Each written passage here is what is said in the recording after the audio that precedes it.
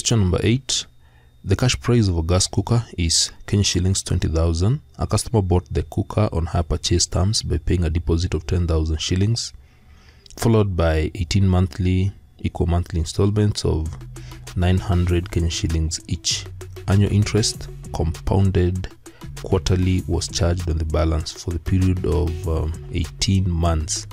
Determine correct one decimal place the rate of interest per annum. For marks, now we're supposed to get the rate of interest per annum, and this is compound interest. One thing you're supposed to know in this question to make it easier to work with, we're going to use the compound interest formula. That is the best to use in this question. So the compound interest formula is supposed to be amount is equals to principal, then 1 plus rate divided by 100, everything raised power n, where we need now to get these to identify what is the amount in this question, what will be the principal, what will be n, the period, then you're calculating the rate. Now the price of this gas cooker was 20,000. The customer bought it on hire purchase, but first made a deposit of 10,000. So the balance that remained would be the principal. So the balance after the deposit, so the cooker is 20,000, but there was a deposit of 10,000 shillings. So the amount that remains is 10,000 shillings to be paid, and this will be the initial amount to be paid. This will be the principal. So after identifying the principal, we need now to identify the amount paid, and this is how you're going to get the amount. The balance was repaid by 18 monthly equal monthly installments of 900 shillings each. So for 18 months, each month 900. So the amount to be paid will therefore be 900 times 18 months. So this is the total amount that will be repaid for those 18 months. So when we multiply these, we get 16,200. 16,200. So this will be the amount. Now something else that is remaining in this formula is n, and n is the period. Now we're given in the question that this one is annual interest, and we're supposed to get the interest per annum. The amount is to be repaid in 18 months. 18 months is equivalent to 1.5 years, which is the same as 3/2 years.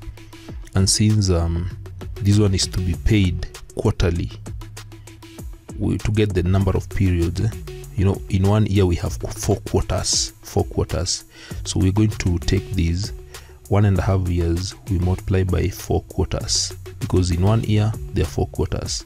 So we get how many periods we are going to use in this question. So this one will give 6. So n will therefore be equivalent to 6, because in 1 year we have 4 quarters. Now we have everything. Something that we need to do here is to note that for the rate, we're going to divide the rate by 4, because this rate that is given, if we let r to be the rate per annum, therefore in order to get the rate for quarterly, you know, the interest will be paid quarterly on quarterly basis. So we have to divide the rate by 4. So this will be r divided by 4 over 100, and that is what you're going to use in this question. Now we have everything. Now what we need to do is to substitute everything in the formula and calculate the rate. So amount is 16,200 is equals to principal is 10,000 shillings, and then 1 plus rate is r divided by 4 over 100, and the period is 6.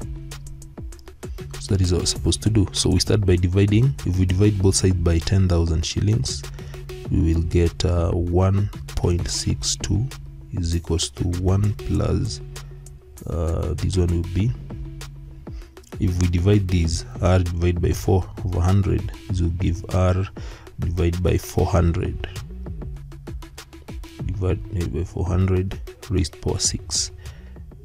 So that is what you're going to get. Let me use the space below here. Simply use the space below here, there's no problem.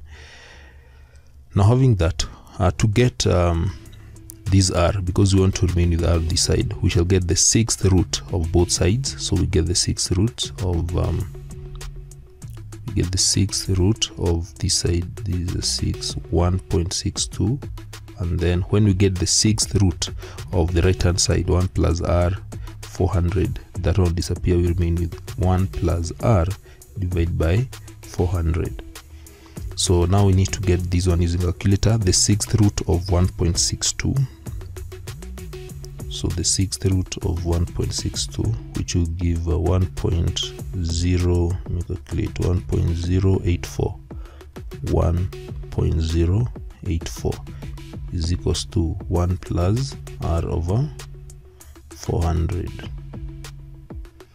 like that.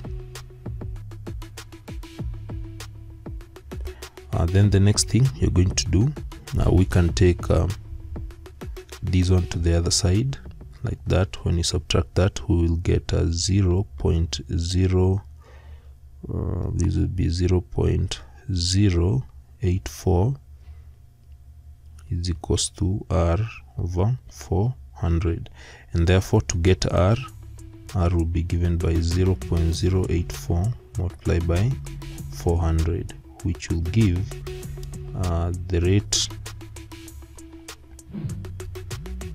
here will give when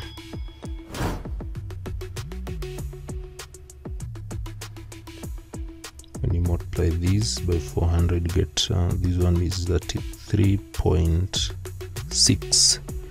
33.6. Remember, we're supposed to give correct one decimal place, 33.6%. And that is simply how you're supposed to work out that question, by first identifying this formula, the compound interest formula. What is the amount, what will be the principal, and what will be the rate, what will be the period that we're going to use, and finally we've got the answer. So that is how we're supposed to solve that question.